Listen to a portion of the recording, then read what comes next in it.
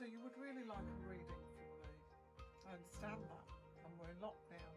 But I can be with you in the comfort of your own living room. You can see me really clearly on the phone, on video call. I can FaceTime you or WhatsApp you. All I need is your phone number to do that. So when you book, you put your phone number in. You don't have to do anything else, only buy your phone 5 minutes before the reading we're due. And it's just like you're here with me. Have a look at this. So I shuffle the cards for you.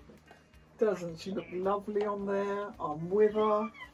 And I put the cards out and I read your aura first.